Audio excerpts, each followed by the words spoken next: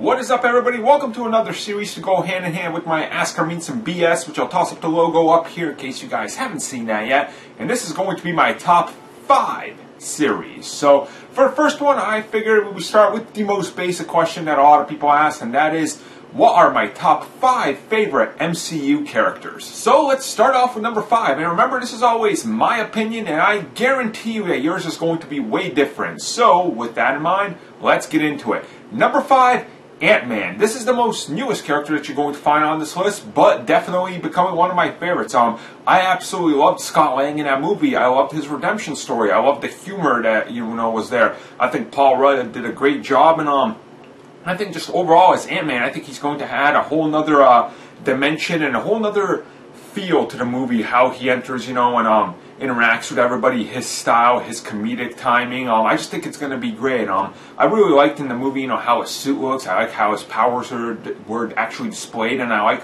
you can tell he's a good guy, but he hasn't made really the best choices in life, and I think that's something a lot of people can relate to. So for that, he is my number 5. Number 4. Agent Garrett Ward from Agents of S.H.I.E.L.D. Now, I know this is going to surprise a lot of people, and a lot of people are going to go, really?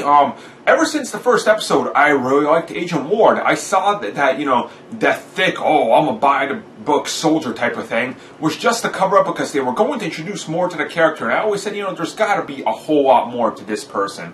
Obviously, as the series goes on, Season 1 had a little bit of a, shift towards his character. They showed off some of his side, and that there was definitely more layers to this character. As Season 2 gets going, we see that he is a very complex person. He has certain allegiances, and he's very good at manipulating people, and we see that goes all the way back to his origin, or how he got to be that way.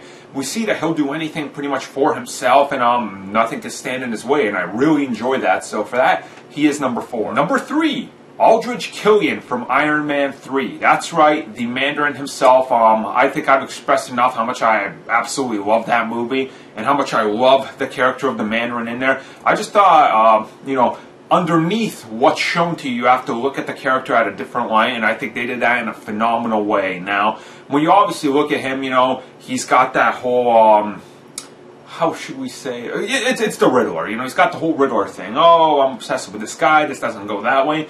But instead of just being a stupid villain, this guy hatches up a scheme that literally goes into the heart and fear of America. And I thought that was really awesome. Plus, I'm a huge fan of Guy Pearce. I think he's a great actor. And I just enjoyed the portrayal of, the Mandarin in the movie. I love how they played with those expectations, and I loved how the character was just a complete, sleazeball, I guess to say it the best way. I love just seeing, his business schemes and everything like that, and yeah, I thoroughly enjoyed him. Number 2, Daredevil. Now, Daredevil, hell yes, awesome. Now, see, when it comes to Daredevil, I was thinking of just sticking to movies, but obviously, Agent Ward and Daredevil both kind of don't belong in the movies yet. So, I decided to only stick to 2. So, I didn't include Kingpin on this one for an obvious reason, because I wanted to just include Daredevil since he's in his show. But whatever, that's besides the point. I think Charlie Cox does an amazing job at what he's given with here. I think Daredevil has proven to be the best comic book show of all time. Opinion. That's cool. The Flash is good. That's cool. That's great.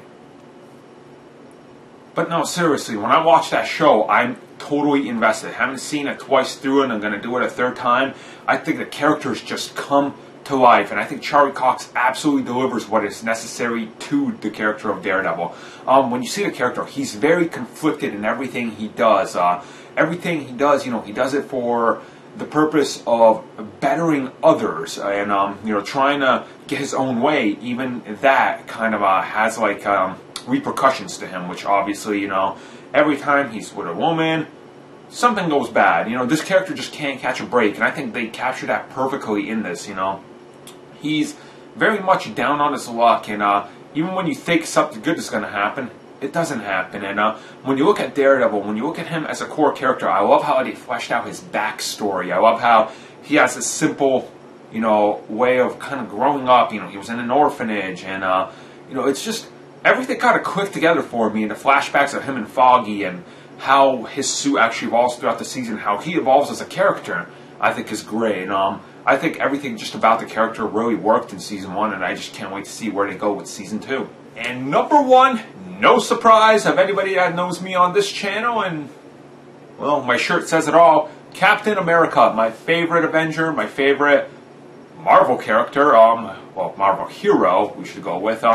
Absolutely love him. I can't wait to see more. Can't wait to see Civil War. And I think everything that Captain America is in the MCU is what most heroes should strive to be in both companies. You know, he does always what he believes is right. He's always fighting for the little guy.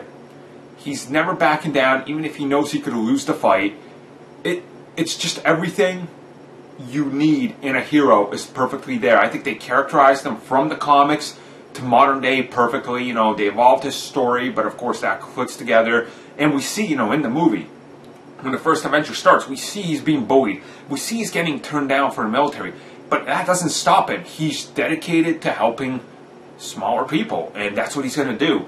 And no matter what, he tries to get there. And as the movies go on, you know, we see that carry through. We see why people are inspired by him. We see why he is the best of the Avengers. And I really absolutely love that. You know, I think he's a phenomenal character. I think Chris Evans did a phenomenal job and does a phenomenal job of bringing that character to the screen. And I can't say enough about him. Captain America is definitely number 1.